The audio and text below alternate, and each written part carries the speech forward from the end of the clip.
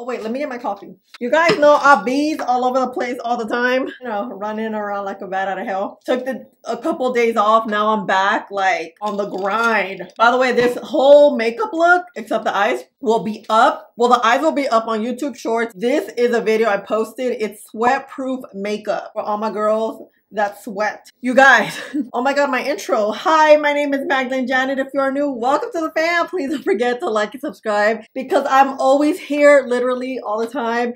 And come join. We always have a good time. We're always chilling, talking about makeup. I'm also vlogging now, so that's very exciting. So you guys have asked me for this video for a while now, but I'm like, I needed some time to get to it. You guys know how much we love powders in general here because I am an oily gal. We got a lot of oily gals here.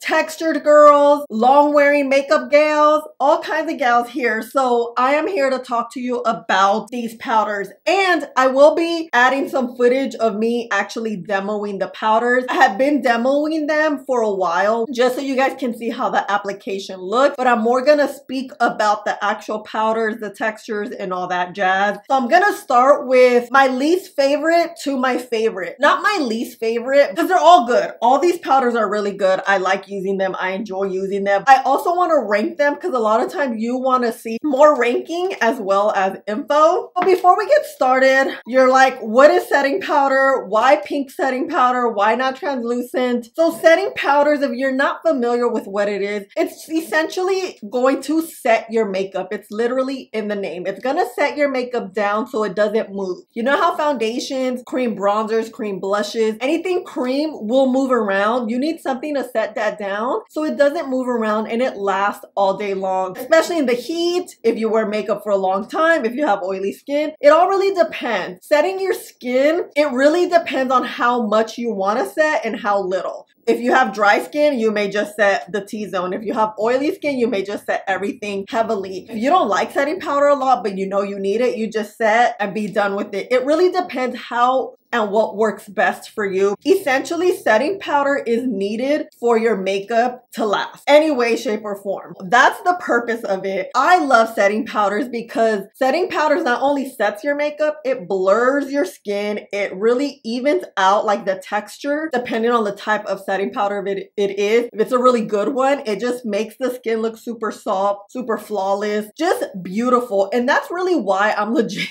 obsessed with powders. You guys know I review powders all the time because there are powders that are good and great. There are powders that are not good. There are powders that set your skin well. On the eye area, it's scrapey, crepey, dusty, looks like a mess. I feel setting powder should work for 3 areas: your lids, your under eyes, and your skin. If it's only working for 1 out of the 3, it's not worth it, especially because, you know, makeup is expensive. So that's kind of why I love setting powders, why I use it so often, and why we're here. And pink powders have been all the rage, I would say, the last year. The OG pink powder has been Ben Nye Pretty in Pink. I don't use this often because it's not readily available. It's like available on Amazon sometimes, and sometimes it isn't. Ben Nye is the OG of powders. I love the translucent powder. I've used this one, but I don't use it like I told you guys because it's hard to come by, and I don't like using products you guys can't get your hands on easily. This is like an honorable mention. This is the powder that I saw that was first in the pink sort of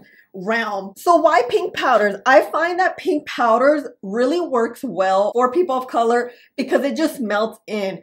Translucent powders are great, but a lot of times it leaves this slight white cast. It depends. It could leave like a super thick white cast or a subtle white cast, but there's always like a white cast on your skin. And then you have to just go over bronzer and kind of jazz it up so you don't have that white flash when you take photos. That's why pink powders I feel like have been all the rage. And it highlights, it could color correct too. If your foundation's a little too warm, if you add a solid pink powder, it can really tone that down. If you want a brighter under eye, a pink powder can do that. A translucent powder is just translucent.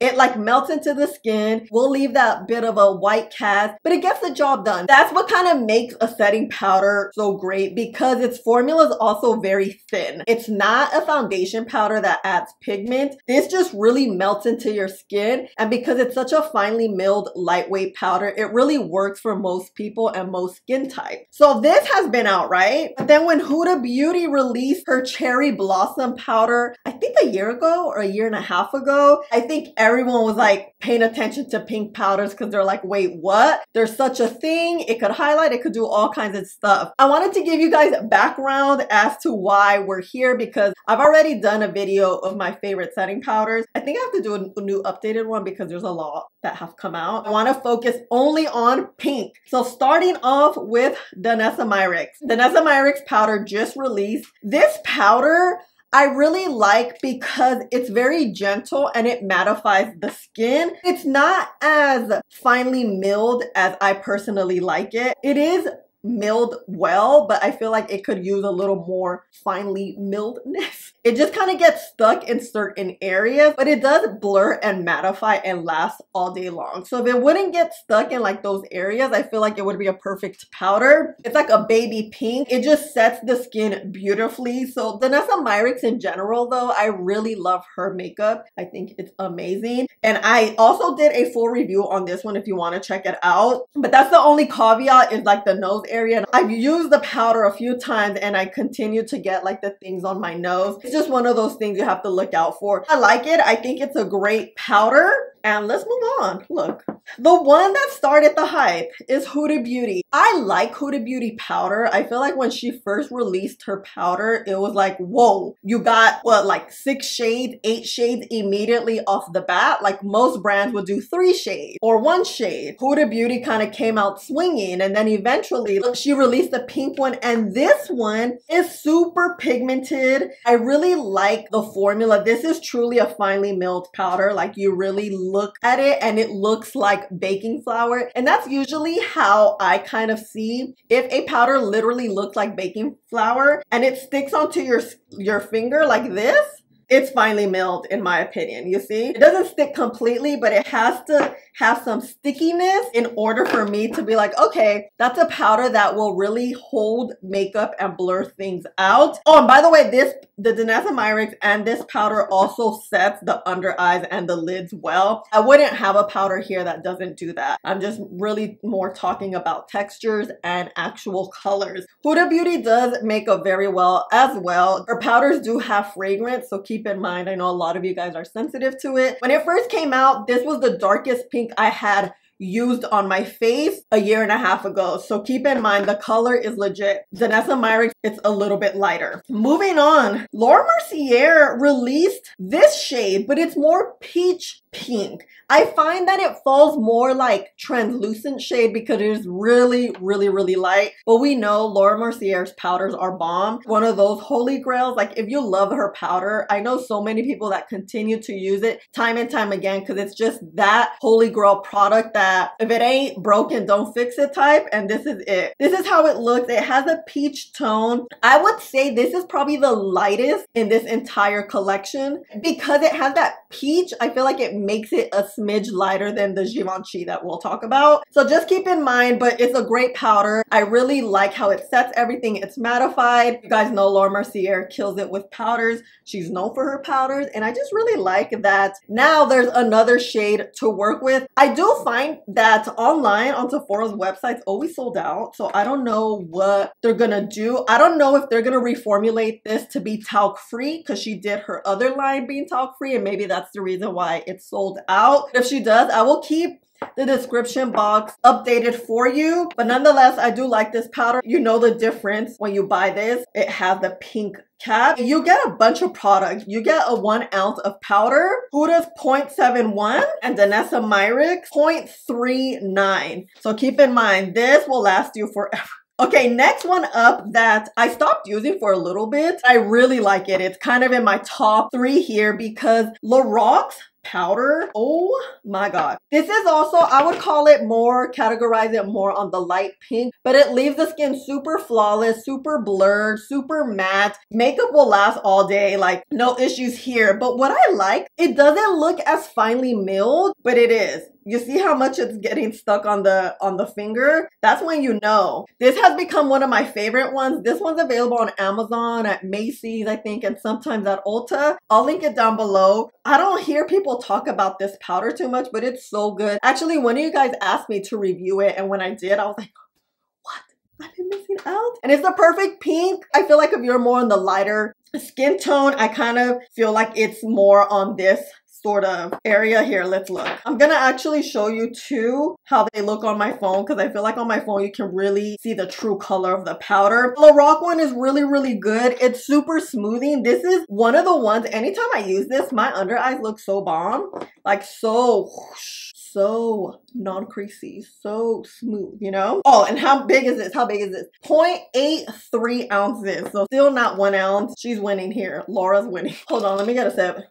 Next one up is Givenchy. So Givenchy's powders in general are amazing. I first was introduced to the powder, the shade number 4, and now I'm here using shade number 3, Volet Rosé. A lot of you guys told me, hey, this has a bit of sheen to it. When I reviewed it, I did not see it, but as I've been using it for months and months, this does have a slight sheen to it. It's weird because when you look at it, you don't see it at all, like at all. But as you place it on your skin, you're like, wait, it's weird. It kind of comes on sometimes. Sometimes I see it, sometimes I don't. And I don't like shimmered powders. I like a matte powder because the matte powders are the ones that are really gonna set and blur everything. A glowy powder is great to like give a little highlight to the skin. You guys know I have oily skin. I naturally highlight, so I never really go to glowy powders. A lot of you guys have asked me to review them, and I don't know, I haven't done it yet, but I know you guys like the e.l.f. ones. I'll definitely maybe use it in like a full face of new makeup or something. But back to this, it's weird. Like I like this one, but sometimes when I see the glitter, I'm kind of like, ugh. Not that it ruins the makeup, because it doesn't. It really sets my eye area well, my skin well, but I just personally don't like anything shiny, glittery when it comes to powder. That's the only caveat. Givenchy is a great powder. It's amazing. It's no wonder why it went viral, and it's like, this is my second one. I purchased the second one because it's that great. If you don't like any shine, sheen, shimmer, get the shade number 4 because that one's legit matte. This one, you know, it's a little finicky, but this will have your skin looking super, super smooth. I really find myself gravitating to it. So Givenchy's powder, it's 0.42 ounces. This is the most expensive one. So keep in mind of how much product we get.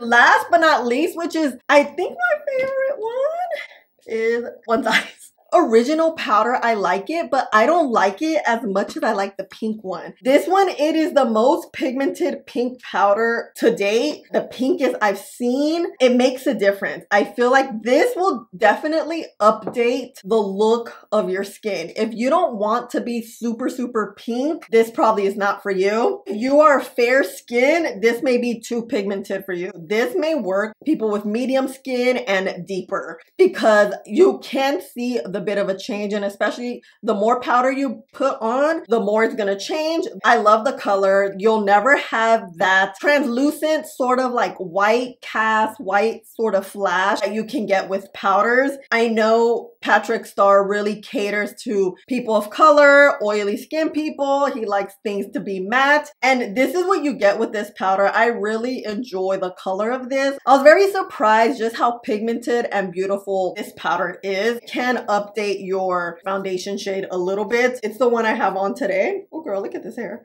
Honestly, today I don't even think it updated or changed my foundation or anything. I think it looks really, really good. And I reviewed it. A lot of you guys did see it kind of cooled down my foundation, but to me that's fine because my undertone is neutral cool as opposed to neutral warm. Here, one size is the biggest, 1.2 ounces. So, oh, winner, chicken dinner. And then Laura Mercier has the runner-up with 1 ounce exactly. So, okay, that's good to know. Let me show you all together how these powders look. Okay, so here I want to show you. This is Danessa Myricks. You see how it's like a light pink and it kind of slides a little more. It's not as finely milled Here we have Huda Beauty. Huda Beauty, it has a good pigment, and I would say this one in one size is the most finely milled powder, but you can see the color. Here we got our Laura Mercier. You see that tone? It's peachy and a light pink. I would say it's like translucent peach. Here is Lorac. Lorac is another one that's super finely milled, and it has a good color. You see how both of these look super similar in texture?